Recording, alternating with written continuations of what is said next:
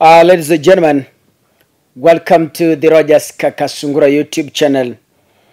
Na waomba keep subscribing. Tunataka tujae hapa kwa sababu safari tunayoelekea hapa mbeleni ni safari ndefu na inahitaji watu ambao wamejitolea kisiasa. Nataka nizungumze lugha ya Kiswahili kwa sababu ya ujumbe ambao ningependa kupitisha, ambao sitaki hawa wazungu na wabeberu wasikie jambo ambalo ninalolizungumza, kwa sababu mitandao hii tunayoitumia pia ni yao. Safari tunayoelekea hapa mbele inahitaji watu wenye roho ngumu. Raila Odinga tayari ameweka gari mafuta. Na safari hii watu tunaopigana na wao ni watu hatari. Mnawaelewa na mnawajua vizuri. Ni watu ambao wana tabia ya kutotaka kuambiwa ukweli wa maneno.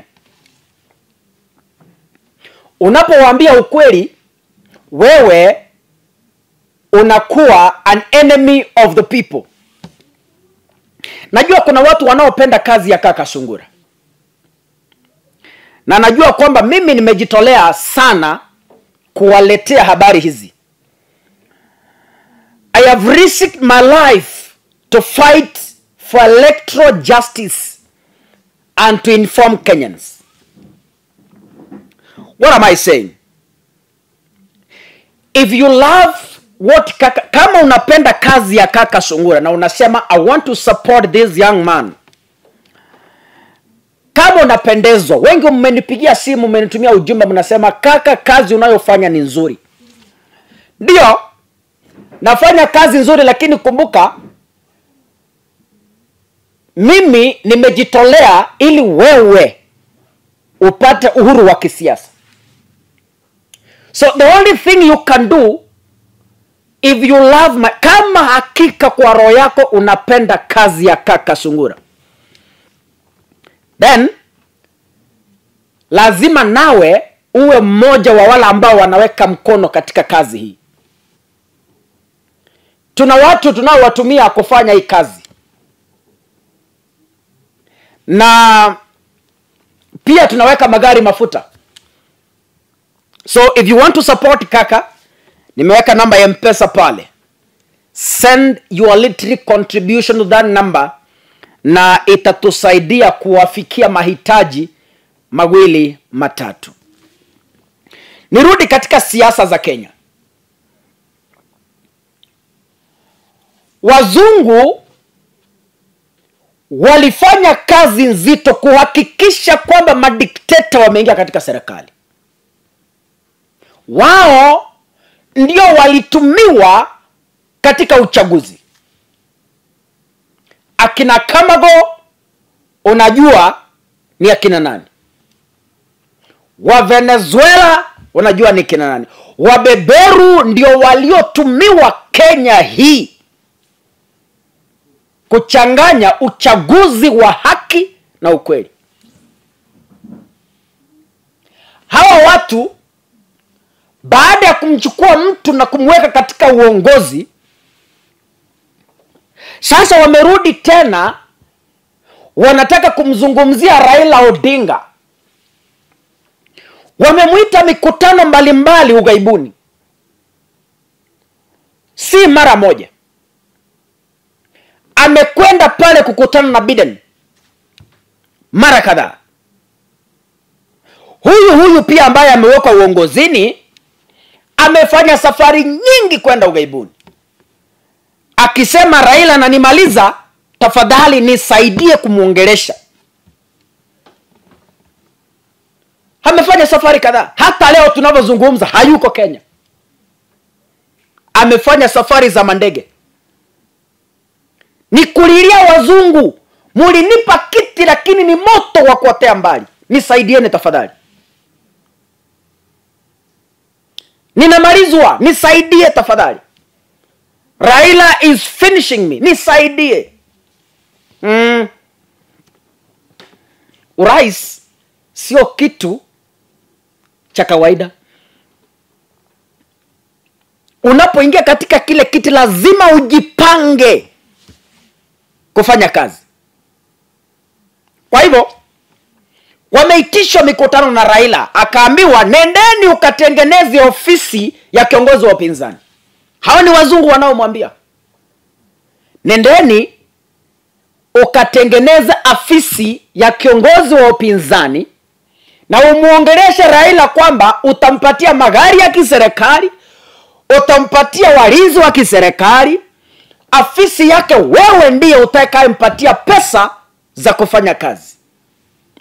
Wakaelewana na wazungu, wakaja Kenya, wakaita wabunge wa pande zote, wabunge wa Kenya Kwanza na wabunge wa Azimio. Wakaambiwa nendeni mkatengeneze mswada bungeni wa kubadilisha katiba na muweke kisheria afisi ya kiongozi wa upinzani. Maelewano yakafanywa. Lakini kwa sababu anayefanya maelewano ni kizungumza midomo miwili, a double speaker, amesahau tena, amekwenda madhabahuni, amekwenda sinagogi tena kumtusi Raila. Amesahau kilio alichokifanya kwa wazungu. Nisaidie ninamalizwa. Amesahau. Amerudi tena kumkejeli na kumdhihaki Raila Odinga. Inaonekana kwamba Raila amemwangalia na jicho la nne, akaona huyu sio mtu wa kuaminika. Amesema kama ni hiyo ofisi wacheni kae. Sitapewa ofisi ya kunidharau.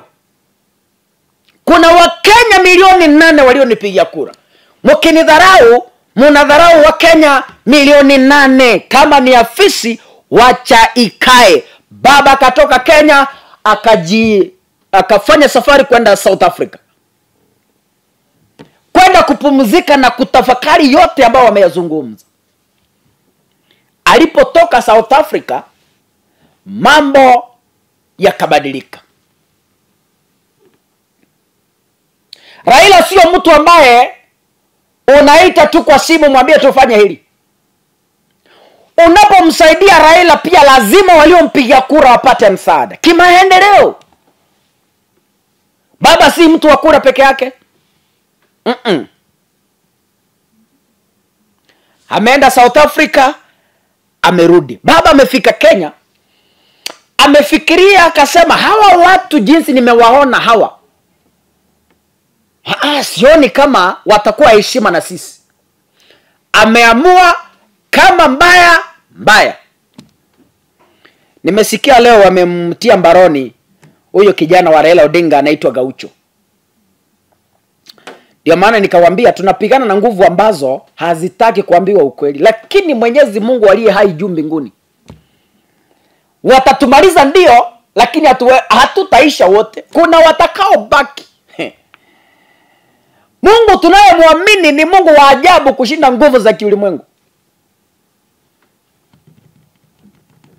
So, amemshika kijana wa baba Gaucho, lakini najua baba atamtoa tu, msijali. Ni mambo kidogo haya. Raila leo amesimama kidete kama mwanaume shupavu, mwanaume shujaa. Amewaambia wazungu kwamba tafadhali msiwahi kuingilia kazi yangu. Leo hii baba amezungumza kama mwanaume. Ameambia wazungu msiwahi kuingilia kazi yangu ya uongozi. Msiwahi. Wachana na Kenya mlivyowachana matiti ya mama zenu. Stop. Wacha kuingilia siasa za Kenya. Mlimuweka rais ndio, asirudi tena kuwalilia kimsaada. Wacheni Kenya iendeshe mambo yake kikatiba. Wacheni kuingilia siasa za Kenya.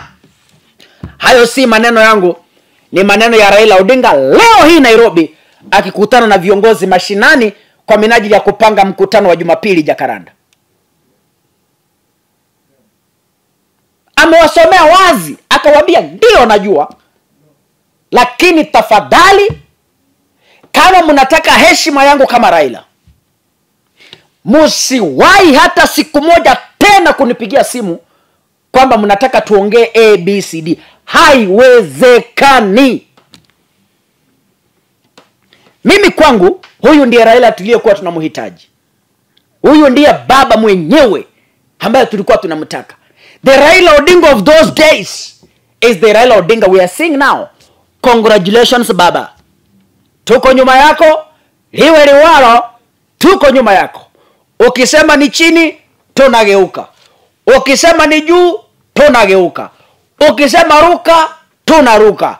Ukisema keti, tunaketi. Ukisema ni kwa barabara, tuko mara hiyo.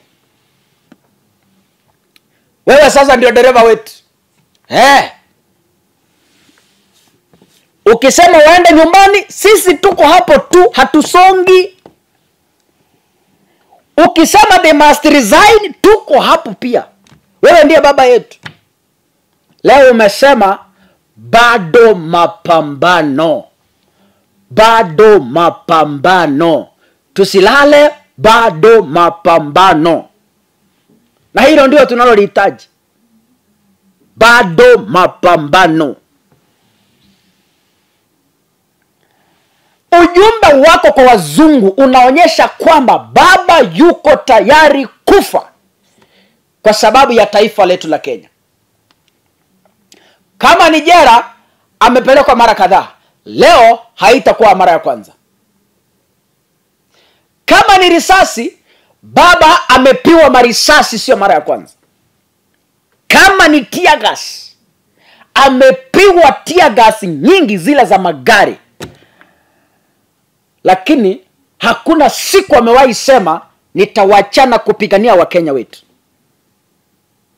Baba is a zealous man, energetic and powerful.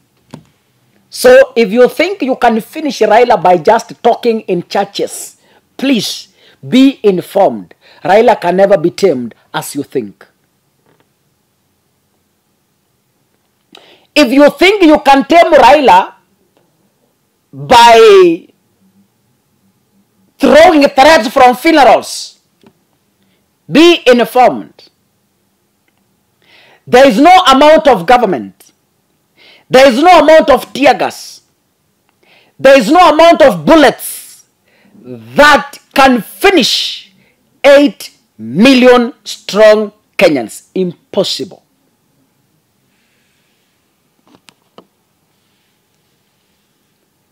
Wakenya tusimame, tushikane, tujenge taifa letu la Kenya. Asanteni sana. Mungu akubariki.